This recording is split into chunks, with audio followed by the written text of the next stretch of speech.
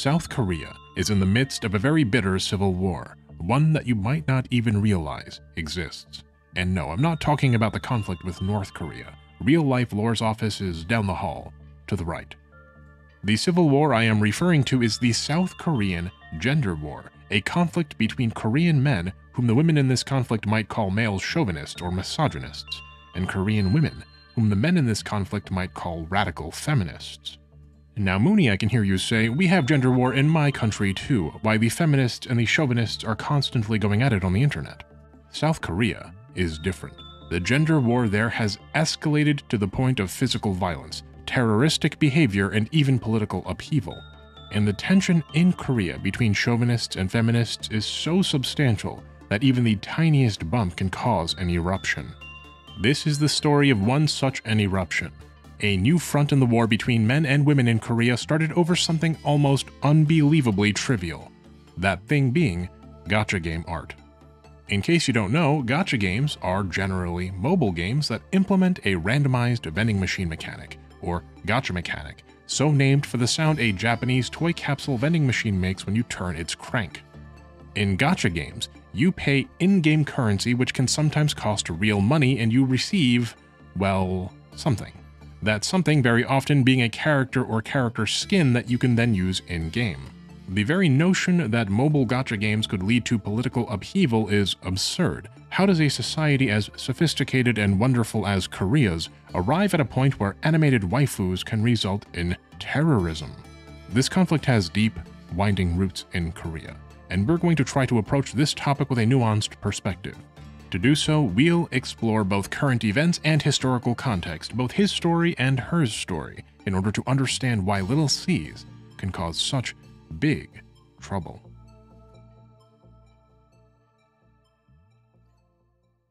But first, a quick word from our returning sponsor, Brilliant. Moon Channel viewers have enthusiastically told me about how Brilliant has worked for them, and so I'm happy to have Brilliant sponsoring another video with us. If you, like me, have a lifelong love of learning, yet often struggle to find the time for wholesome growth, Brilliant might be exactly what you are looking for. Brilliant has thousands of interactive lessons ranging from basic to advanced topics. You can learn math or computer science or data analysis with only 15 minutes of interactive problem solving a day, all presented in bite-sized, low-pressure lessons that are as fun as they are captivating. Try Brilliant free for a full 30 days by clicking on the link provided in the description of the video, or by visiting brilliant.org/moonchannel. If you are one of the first 200 people to sign up, you'll even get 20% off an annual subscription. That's brilliant.org/moonchannel. Why settle for smart when you could be brilliant?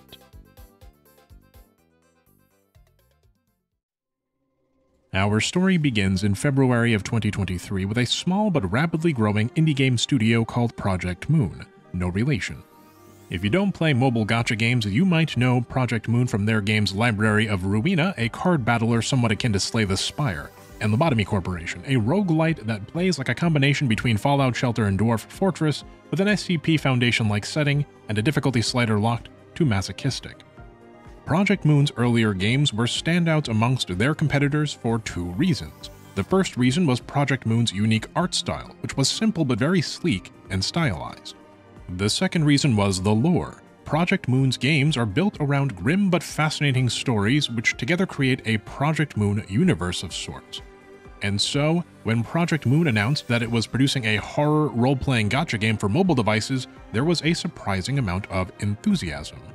Gacha games are notorious for being cash cows, but usually gacha games are published by big players in the industry like MiHoYo, Cygames, or Nexon. Creating a gacha game that players will actually enjoy and spend money on is quite an endeavor. It's literally like creating an MMO, not just any team can do it.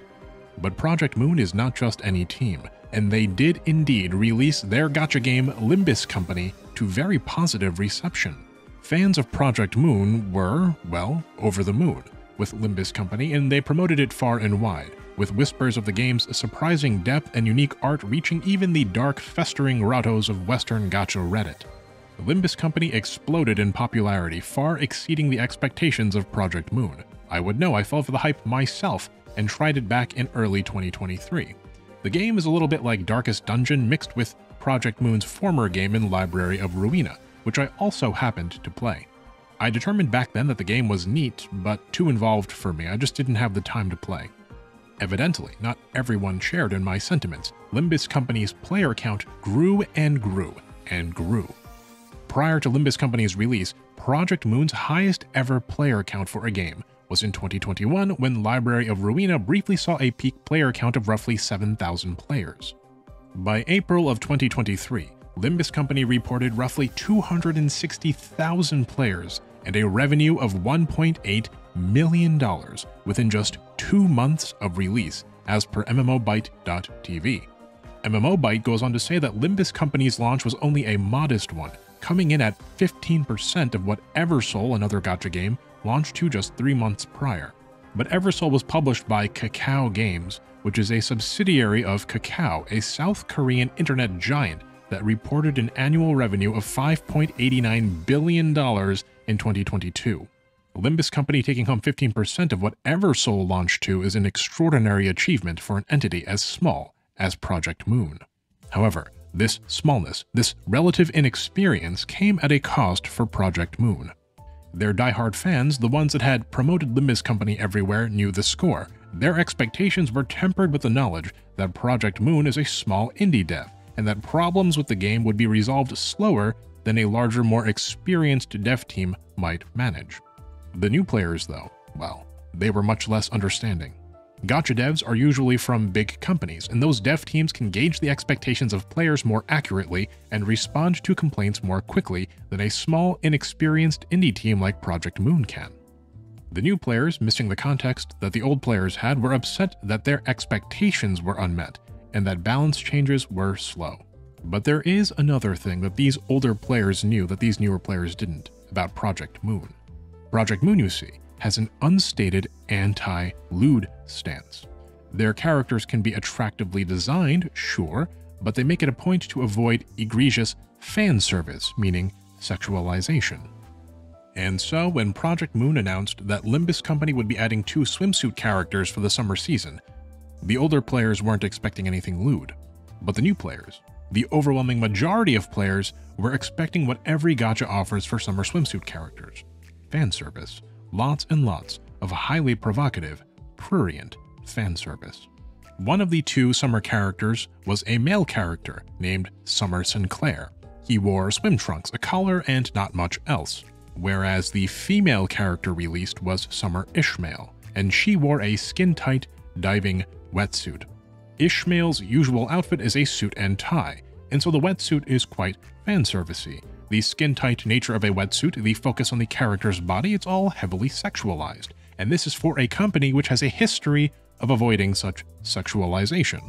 But this wetsuit was not revealing enough for the new players, who were expecting the usual. What happened next shook the entire Korea gacha game industry to its very core, and the aftershock reverberated into wider Korean society.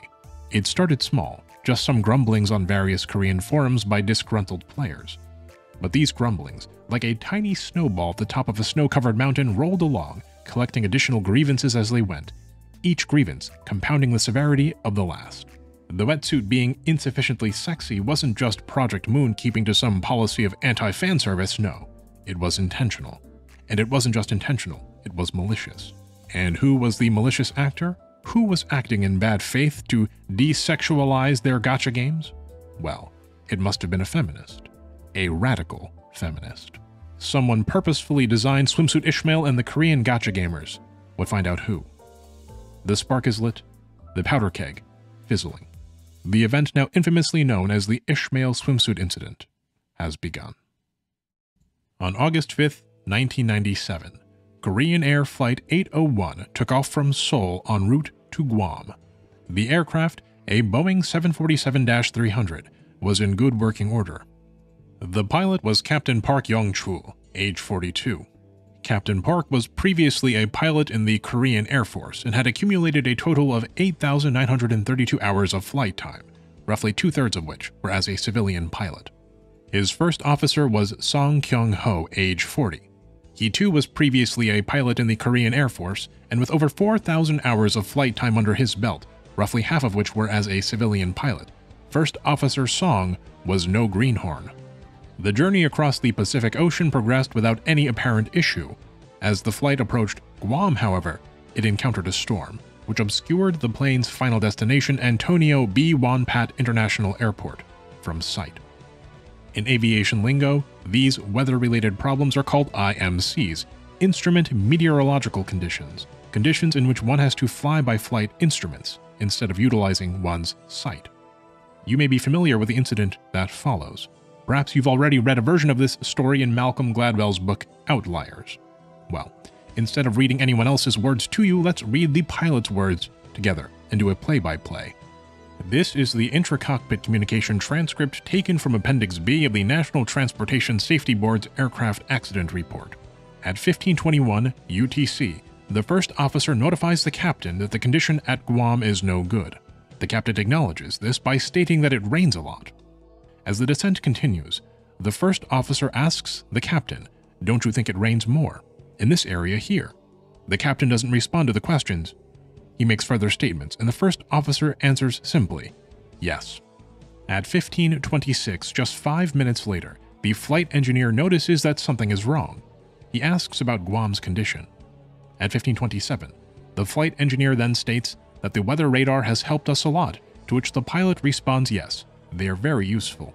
At 15:29, the captain states, "We should be getting onto the route," to which the flight engineer responds, "It is rising instead." The captain answers in the affirmative, "Yeah, you are right." 10 minutes later, the first officer discovers that their incoming runway's glide slope instrument landing system appears unresponsive. He appears to make a statement about it, which is then corroborated by the flight engineer, who asks aloud about 30 seconds later, "Is the glide slope working?" "Glide slope, yeah?" The captain replies, "Yes, yes, it's working." The flight engineer can only utter in response a baffled "ah." So. Another voice interrupts, but it's unclear who it is. We can presume it was the captain. He asks if the glide slope is working, to which the first officer replies, "Not usable." Finally, the captain acknowledges that since today's glide slope condition is not good, we need to maintain 1,440. Please set it. An unknown voice, presumably the first officer, replies with a simple yes. The flight engineer jokes that the guy working here probably was a GI in Korea before. Remember this line for later. The captain responds with a simple affirmation. The crew then goes through their landing checks, but about 1 minute later the captain asks again, "Isn't glide slope working?" And then notes, "Wiper on." Nobody responds to his query this time. The flight engineer merely replies, "Yes, wipers on."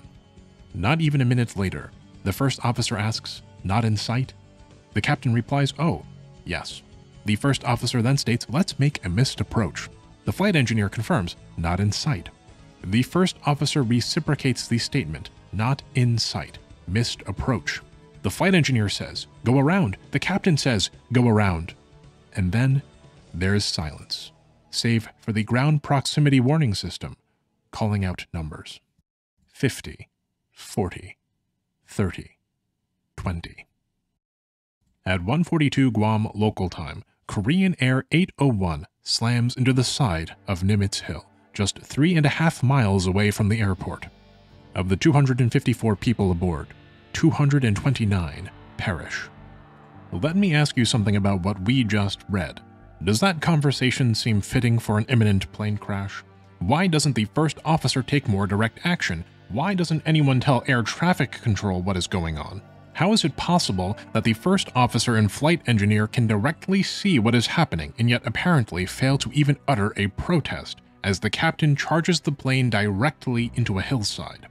The words in the transcript are translated into plain English, but there is an additional layer of context required to understand how this plane crash happened, and that is cultural context. Korean culture is extremely hierarchical, more so than China, more so than even Japan. When the first officer asks the captain, "Don't you think it rains more in this area here?" he is trying to respectfully communicate to his superior, an elder in age with more flight hours, that the area they're in has more rain, and that they should try to avoid it. When the flight engineer chimes in later, stating that the weather radar has helped us a lot, this flight engineer is also trying to relay a suggestion to change course and avoid the weather conditions. When the first officer and flight engineer discover the glide slope isn't operational, the first officer mutters something about it, and the flight engineer asks the captain if the glide slope is working. This is a suggestion to the captain that the glide slope is, in fact, not working and that he should check it. But the captain responds that it is working, which is his statement to the flight engineer that the flight engineer needs to keep to his role and have some respect. The flight engineer replies with a baffled, so. Knowing that the captain has realized his disrespect, has issued a condemnation, and has declined to check the glide slope instrument as a measured response to insubordination. The captain, satisfied with the behavior of the first officer and flight engineer, finally checks the glide slope instrument, noting that the condition isn't good, acknowledging the concerns brought up as an order. This communicates that the decision to work around the glide slope is his decision. The flight engineer then makes a joke. The guy working here probably was a GI in Korea before, a grunt. It's a joke punching down the ladder. The glide slope instruments are broken because someone lower in the hierarchy has done lower hierarchy things, typical of their status. The captain asks once again if the glide slope is working. Nobody answers, but the situation is growing more and more dire by the moment. Breaking with social protocol and understanding that there will be social consequences, the first officer makes the bold statement, "Let's make a missed approach," a direct suggestion and not a question. The flight engineer offers his support of the first officer by stating, "Not in sight." The first officer confirms, "Not in sight, missed approach."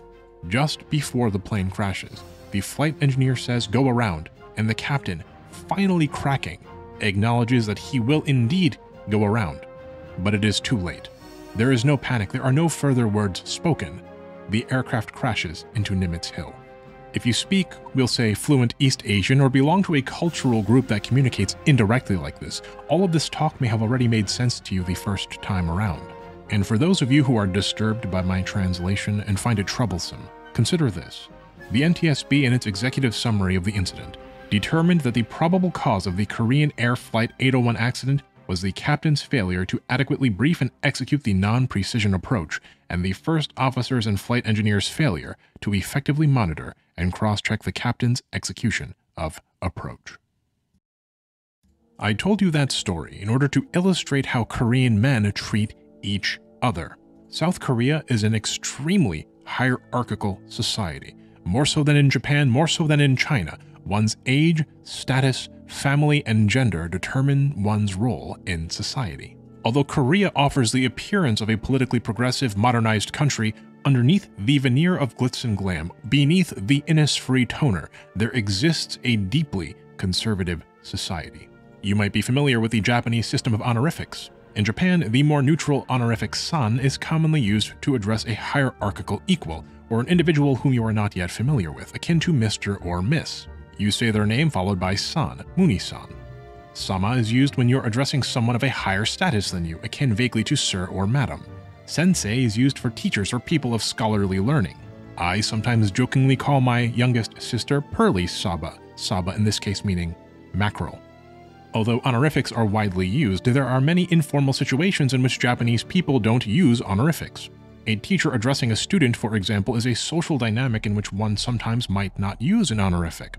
In your own group of close friends or towards your immediate family, you might also elect not to use honorifics as it feels natural to do so amongst the people you're most comfortable with. But it is not this way in Korea. In South Korea, the use of honorifics even in informal situations is quite normal. If you spend any amount of time living in Korea and getting to know Korean people, inevitably you will be asked how old you are, as your age is critically important in determining the deference you are expected to provide to other people and the deference you receive, even amongst your friends. You might not even use a person's first name out of deference. In a friend group, every older male is hyung if you are male or oppa if you are female. Both words translate roughly to older brother.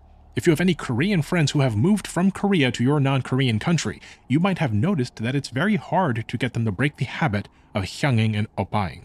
The expectations of hierarchy in Korea are very strict, even by East Asian standards.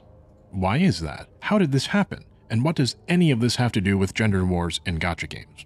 Well, my friends, this has everything to do with gender wars and gacha games. But before we dive further into the history and the context. Let's go back for a moment to our Gacha drama. Ishmael's wetsuit was completely contrary to the expectations of the Korean gacha game community. This is not a true summer skin, they said. This is a joke. This is a prank. This is a malicious act. It has to be. The wetsuit design couldn't possibly be the work of a man. After all, no self-respecting Korean man would make something this subservient to the interests of feminists, especially not an artist who works on gacha art, right? As such, this artist must be a woman, and unlike other gacha artist women who happily draw what they are told to draw, or better yet, are expected to draw, this woman has bucked the status quo. We are on the lookout for a feminist. And not just a feminist, but a radical, a revolutionary. How else could this wetsuit art have ever happened? Each allegation was more severe than the last, and blown out of proportion, often with the intention merely to troll. And none of the accusations were backed up by any evidence other than assumption. The players demanded action against this radical feminist, and so they sought her out. Who is the artist in charge of these character CGs? Where is she? Well, she turned out to be a he. The designer of wetsuit Ishmael and the artist were both men. Disillusioned and perhaps slightly embarrassed, the angry mob dissolved. The artist in question isn't a woman and thereby isn't a feminist. He's just some guy with bad taste. But this was not the end, as people were still angry about the outfit itself. It was about who the developers seemed to be prioritizing. They were listening to women on Twitter and not to the men who were actually playing their game and giving them money. The incident had been caught up in the larger Korean gender war. Well, if the mob could not find a witch, they would make one, and their target was a different Limbus Company artist who goes by the alias Vel Mori. Vel Mori was a story illustrator at Limbus Company, but she did not design wetsuit Ishmael. In fact, by all accounts, Vel Mori had absolutely nothing to do with wetsuit Ishmael whatsoever. But Vel Mori is a woman, and Vel Mori had some history, deleted retweets of a half-decade-old archive from long before she had started working for Project Moon. So the angry mob had found its target, a vent for their frustrations, a cog in the machine not performing as it's supposed to. A woman who happened to be an artist working for Limbus Company, who had many years prior retweeted and then subsequently deleted a handful of feminist tweets. Even if she had nothing to do with the wetsuit, the mob argued, her radical feminism warranted her termination as per Project Moon's own stated policies. The usual internet witch hunt behavior ensued. Project Moon developers received death threats and their games were review bombed into oblivion. But the situation escalated. More accusations poured in concerning Vel Mori's involvement in radical feminism, and as the anger boiled over, a group of Limbus Company players went to Project Moon's physical offices and issued their demands, refusing to leave until they were able to talk directly to the developers themselves. And for reasons unknown, Project Moon's developers caved and allowed the protesters into their physical offices. It was there that the protesters allegedly gave the Project Moon team a list of their demands, and allegedly also issued threats of physical violence. Not long after the angry mob departed, Project Moon released a statement on Twitter apologizing to its players for many different issues, including technical errors, performance bugs, unintended nerfs, and more. The initial statement received a follow-up statement from Project Moon's director, which appeared to fire Vel Mori due to her ideology, and confirmed that Vel Mori's artwork would no longer be featured in the game. A victory for the boys. We got everything we wanted out of our Capitol riot, including the burning of our witch. Sure, we have to endure that wetsuit skin, but maybe in the future we'll get some looter skins now that the devs know who is in charge. But alas, this was no victory. The firing of Vel Mori changed everything. The wider world became exposed to this story, and was not at all sympathetic to the plight of the Korean male gacha gamers. Even when the situation was presented in its most favorable light to casual observers, their behavior seemed preposterous, immature, and entitled. In enforcing their demands on Project Moon, the gacha gamer men had fallen into a trap. Vel Mori became a martyr.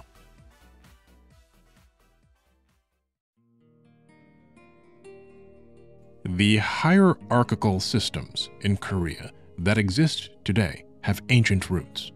These hierarchical systems began, arguably, as Confucianism crept into Korean politics and culture vis-a-vis China, starting as early as 372 AD with the founding of the Confucian Taehak school in the kingdom of Goguryeo, and continuing through the unified Silla period in the year 682, which saw the founding of the Gukhak school.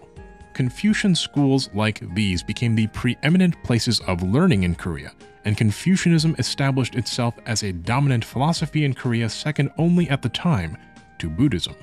The influence of Buddhism in Korea reached its apex during the Goryeo dynasty, not to be confused with Goguryeo. But later Goryeo kings, such as King Sunjong, seeing Confucianism's centralizing power, suppressed the practice of Buddhism in favor of Confucianism. This trend then exploded during the Joseon dynasty, where Confucianism was elevated to the official ideology of the state. But the Confucianism that the Joseon dynasty adopted was of a very specific school known as Neo-Confucianism. Now, Neo-Confucianism developed in part as a retort to Buddhism, which had also become the dominant ideology in Tang China, just as it was in Korea and Japan. This is going to be an extreme simplification, but where Buddhism teaches self-cultivation for the individual purpose of enlightenment, Neo-Confucianism purports that self-cultivation should not merely be a means to individual enlightenment, but also a mechanic by which one can contribute to a harmonious society. It's not just you, it's not just me, it's us, and we must achieve harmony together. Now, Neo-Confucianism had a lot of benefits for China and Korea. It was a more rational ideology than Buddhism, and its focus on the practical matter of statesmanship as opposed to personal spiritual enlightenment led to the establishment of more schools of learning as opposed to temples of worship, and the uplifting of ethics as a guiding principle of family and government. But Neo-Confucianism was not without its drawbacks, and issues in the underlying philosophy of Neo-Confucianism led to subsequent reformist thinkers such as Yang Mingzi, who developed, for example, the philosophical principle of "I think, therefore I am" over a century prior to René Descartes. Yang Mingzi is considered one of the great masters of Confucianism in China and Japan. It's even been said that Yang Mingzi's teachings heavily inspired the Japanese philosophy of Bushido. But these reforms never really made it to Korea, and Yang Mingzi does not hold the same prestige in Korea as he does in China or Japan. Why? Well, it's because the Korean state threw itself wholeheartedly into Neo-Confucianism, so much so that it developed its own independent schools of Neo-Confucian thought, separate from what was emerging in China.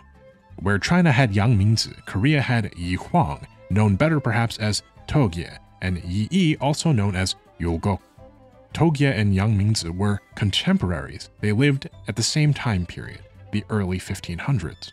If you watched the video I made on Christian games, do you recall how American Calvinists, Puritans, were so deeply entrenched in their beliefs that their Calvinism failed to develop as Dutch Calvinism did? How American Protestantism branched away from Protestantism at large and thus failed to develop Neo-Calvinist theology as a counterweight to Calvinist Puritanism. Korean Neo-Confucianism developed very much in that same vein, as Ming Dynasty China evolved its Neo-Confucianism, thereby arguably softening the strict hierarchical systems that come with Neo-Confucianism. Korea doubled down. Hyun-Sun Lee, a lecturer at the Department of Philosophy at Seoul National University, states in his work, Yi Huang and Yi Yi's interpretation of the Taiji Tu Su, focusing on their theories of Li Qi, quoting the traditional work Annals of the Joseon Dynasty. Yi Huang took to heart that China lost its tradition of Dohak, or authentic Neo-Confucianism. In other words, Yi Huang, the preeminent Korean Neo-Confucianist scholar, utterly rejected Chinese developments in ideology in favor of a pure Neo-Confucianism. You may have noticed that I never described what Neo-Confucianists actually believe outside of their emphasis on hierarchy, and I haven't done this because it wouldn't make any sense to you at all. It's like trying to read and understand Hegel before reading Kant, but worse by a factor of centuries. Let me read you a snippet from the article we just discussed to give you an example. Zushi claims that the Wuji and the Taiji are not separate things. He interprets the above phrase as formless but with li, and describes it as the substance, what is above form. Skipping ahead. Whereas the Wuji and the Taiji mean the same thing, the Taiji and the yin-yang are to be clearly distinguished. In other words, they are explained as belonging, respectively, to Li and Qi. I'll stop there, you get it. I haven't explained Neo-Confucianism in full because I can't, but what I can tell you is that Neo-Confucianism puts an enormous emphasis on hierarchy as a stabilizing force of societal harmony. Yi Huang, the Korean master we discussed, who felt that Ming China had lost true Neo-Confucianism, was himself critiqued by Yi Yi, also known as Yulgok. Yi Yi felt that a more physical, more material approach to Confucianism was necessary. Self-cultivation, knowing oneself, one's place, one's capacities, are directly relevant to proper administration. In other words, Yi Yi's teachings deepened the physical bonds between the state and Confucianism.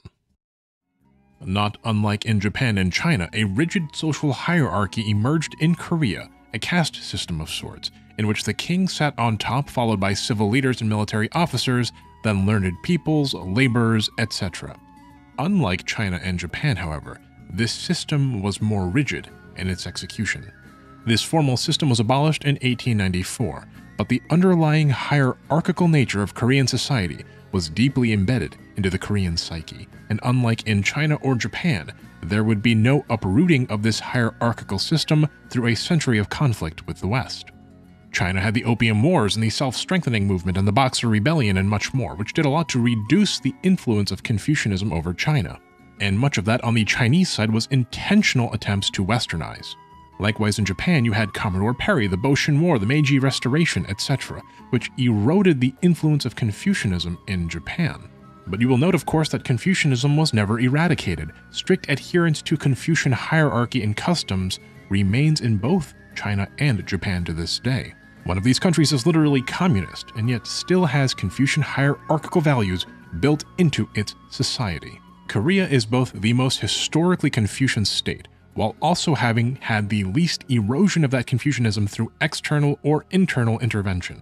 And it was Japan, and not a Western power, that interfered most in Korea's modern cultural development. Although Korea itself was arguably forced out of its isolationism by, surprise, surprise, the United States. Let me explain. The Koreans call it Shinmyeongyo, the Western disturbance during the Shimi year. In 1866, an American merchant ship called the SS General Sherman steamed up the Taedong River and attempted to illegally force the Koreans to trade. After some miscommunication and ignored demands, the Koreans dispatched a naval contingent to destroy the American ship and execute the sailors aboard in a punitive mission, as the Koreans thought that the American ship was actually a French ship. Look, it's a long story. The naval contingent was like something out of Age of Empires 2. 9 fire ships and a turtle ship. This fleet successfully brought down the SS General Sherman, and the sailors were captured by civilians on the shore and executed. A few years later, in 1871, the Americans dispatched a small fleet to investigate the missing SS General Sherman. The Koreans had a strict law at the time that no foreign ships could sail up the Han River. The Americans requested access to the Han River to ostensibly investigate the General Sherman, and when the Koreans said no, the Americans peacefully and cooperatively turned around and left. No, just kidding. Of course, the Americans ignored the order and steamed up the Han River. The Koreans opened fire but didn't do much damage, perhaps intentionally so. The US then demanded an apology for violating Korea's sovereignty, as is tradition. The United States gave the Koreans 10 days to apologize, and when they didn't, because why would they, the Americans opened fire and moved to capture the fortress of Gwanseong Garrison. After a substantial naval bombardment, the Americans deposited roughly 650 sailors and Marines who marched on the fortress, capturing it. The Americans fielded the Remington rolling block carbine. The Koreans fought back with primitive matchlocks. At the end of the conflict, the Americans had suffered 3 killed and 10 wounded, and had killed 243 people by the American estimate, and around 350 people by the Korean estimate. The Americans then attempted to persuade the Koreans to negotiate again for trade, which they naturally declined. As Korean reinforcements began to arrive, the US fleet, realizing it was outgunned, left for China on July 3rd. But the brazen American attack had inspired a nearby rising power. A power that was trying to copy Western tactics and technology and ideology as much as it possibly could. That power being Japan. Japan, inspired by the American attack and remembering how their own isolation was forcibly ended by American warships, approached Ganghwa Island with its military in 1876 in order to purposefully provoke a Korean response, before then issuing a blockade of the region with their navy and demanding an unequal trade treaty under these familiar terms, ones that they learned from their own encounter with the United States. Give us what we want or be subject to incredible violence. And the Koreans complied, signing the first of many unequal treaties with Japan. This unequal treaty paved the way for other nations to force trade upon Korea, and before long, just like in China, just like in Japan, modernization in Korea came into direct conflict with traditional Confucian systems of government. But unlike in China or Japan, that process was cut fatally short. Tensions were rising between China and Japan, and the consequences of massive trade inflow through unequal treaties in Korea had led to political turmoil and famine. In Korea proper, the conflict between Neo-Confucians and the uncontrolled influx of Western values and technology was also reaching a fever pitch, which erupted into the Donghak Peasant Revolution.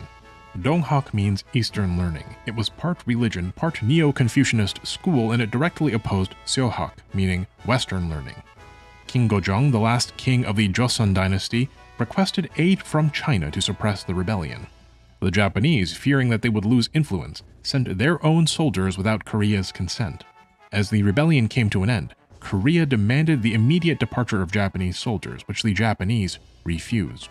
In July of 1894, Japan made its move, occupying the royal palace in Seoul and taking King Gojong prisoner. Before July had even ended, the Japanese had replaced members of the Korean government with pro-Japanese puppets. The Sino-Japanese War was about to begin, and the Russo-Japanese War loomed over the horizon. But the annexation of Korea by Imperial Japan was already underway. Korea did not get to experience a Meiji restoration or a self-strengthening movement from beginning to end, as it simply didn't have the time. The American attack occurred in 1871. The Japanese forcing open Korea occurred in 1876. And by 1894, less than 20 years after being forced open for trade, Korea was already under threat of annexation by Japan. In the year 1910, Japan formalized its annexation of Korea with the signing of the Japan-Korea Annexation Treaty. The Japanese occupation of Korea was brutal. The suffering of the Korean people, unimaginable. The horrors of the occupation are beyond the scope of this video, but I'll leave some reading in the description for you if you'd like to learn more. One of the most grotesque of Japan's inflictions upon Korea was the systematic eradication of Korean culture. The Japanese banned the Korean language, replacing it with Japanese. They attempted to eliminate the use of Korean names. They tried to change the very fabric of Korean history so as to assimilate the Korean people more easily. But as is evident, the Japanese did not succeed in eradicating Korean culture. The Japanese attempt at cultural eradication actually caused the Koreans to entrench their culture, to preserve it by any means necessary. As such, Korean culture thrives to this very day, brighter than ever, with each Korean generally quite proud of his or her cultural heritage and eager to share it with the world. Just as Korean culture at large survived Japanese annexation, however, so too did Korean Neo-Confucianism. And although the influence of this Neo-Confucianism deteriorated very substantially under Japanese rule, it was never completely quashed. For all of their imperialism and westernization, the Japanese imperial government was deeply hierarchical, with its own legitimacy tied inseparably to Bushido. You will recall that Neo-Confucianist philosophy had a lot of influence on Bushido. Bushido built upon the foundations of Neo-Confucianism, and Imperial Japan was built on Bushido. As such, Neo-Confucianism, and specifically Korean Puritan Neo-Confucianism, became deeply internalized in Korea to a much greater extent than it did in China or Japan. Citing here the Routledge Handbook on East Asian Politics, South Koreans believe their country not only as closer to China than Japan, but in administrative culture and familism more Confucian than China. And indeed, in post-war Korea, this strict adherence to hierarchy was utilized in a big way to rein in the people and resolve the chaos of the post-war era. Quoting here from the book Economic Development in the Republic of Korea, proper order between senior and junior and loyalty to the state was used to be utility for the maintenance of Park's, referring to South Korean President Park Chung-hee's, autocratic political regime. To summarize what we've just discussed succinctly, citing again from Economic Development in the Republic of Korea, Despite their efforts at modernization, this movement, referring to modernizing, was cut short by Japan's expansion into the peninsula, which ended with Korea becoming a colony of Japan. Only during the second half of the 20th century were leaders such as President Park Chung-hee able to put into practice on a massive scale some of these practical values inherent in Confucian ethics. In this body of Neo-Confucian ethics, anchored as it is in the Korean psyche, purposefully utilized by the South Korean government to unify and harmonize the people of South Korea, there are two crucial elements we need to extract in order to understand the Korean gender war. We've already discussed them in passing, but let's make them as clear as possible. Number one is the firm adherence to a system of hierarchy, and number two is an emphasis on uniformity and harmony. The system works and is harmonious if we all adhere to the system of hierarchy and we each do our part in the functioning of the state. The key to understanding Korea's gender war is in how the post-war South Korean government leveraged these two elements of Neo-Confucianism to build the modern hierarchy of Korean society and the consequences this has had on the Korean people. Korea today is very different than how it used to be. There's no more emperor and no more imperial court. Korea technically still has an imperial royal family, but they have no power and no formal title. The hierarchy is fundamentally different, and we'll see how the post-war South Korean government, with a little help from the United States, built a new hierarchy with a new emperor at the top.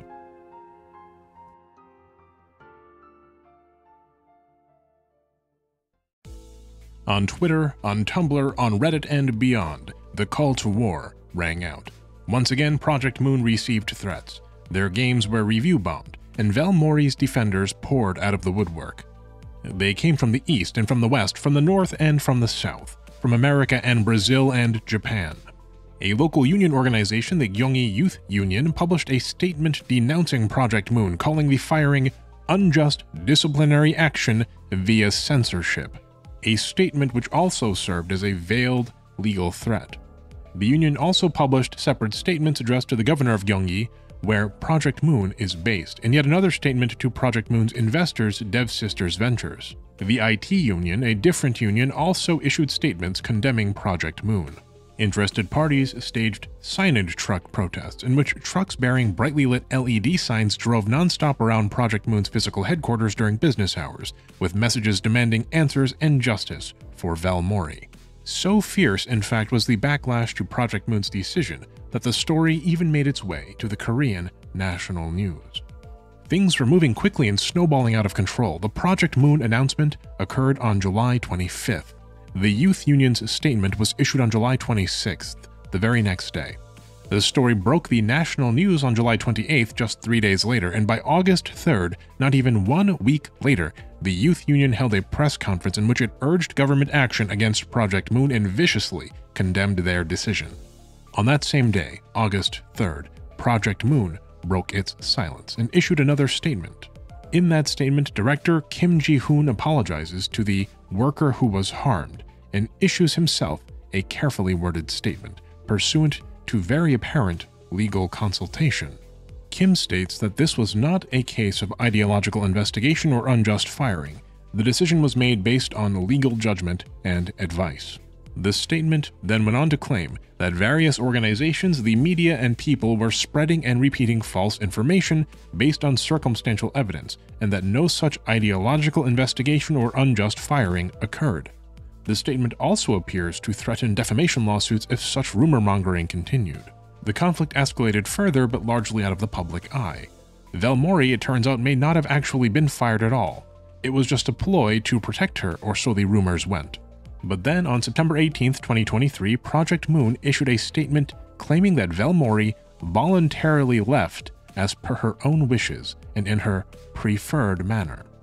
That same day, the Gyeonggi Youth Union published its own statement, retracting its prior statements denouncing Project Moon's unfair dismissal and all of its protests against their investors. They had allegedly confirmed via communications with Project Moon that Valmori was not, in fact, unjustly fired, and that Project Moon did indeed take the appropriate actions. In other words, no labor laws were allegedly broken. The swimsuit incident faded into obscurity. the initial parties all too confused about what happened to actually care enough to continue fighting. There were other battlefields anyhow, that required their attention. The situation as of this video is ongoing, but rather quiet. On November 8, 2023, Project Moon allegedly filed criminal charges against the PM User Association, labor unions, and their representatives related to this controversy. The PM User Association was a player-run organization ostensibly made to protest the ideological policing of Project Moon, which has since dissolved and reorganized as the Korea Game Consumers Association. The results of these charges have yet to be realized. The Ishmael wetsuit incident ended without a conclusive, decisive battle. There was no resolution, nor will there be one. Maybe the former PM User Association will be nuked from orbit by Project Moon's lawyers, but maybe not. The youth union will probably settle. Everyone's moved on, but absolutely no progress was made.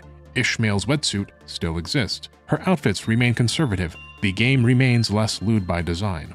Velmori was still either fired or departed on her own terms, which we know from the Japan video also often just simply means fired. There was yelling, accusing, screaming, trucks driving in circles, morning news broadcasts, and now lawsuits. For what? Nothing. Absolutely nothing. But social harmony has been restored, at least for a time, and ultimately, it is social harmony that matters most of all. This is part 1 of a 2-part video on the Korean Gacha drama and gender war. We discussed a lot of history in this video and set the stage of understanding. In part 2, the Gacha stakes get higher as an old wound and existing tensions ignites an even greater crisis. We'll also take a closer look in the next video at how miserable both women and men are in South Korea, how this came to be, and finally, why the Korean gender war is fought so bitterly in the Gacha game community in particular. I've been your host, Mooney. Thank you for watching Moon Channel, and please stay tuned for part 2.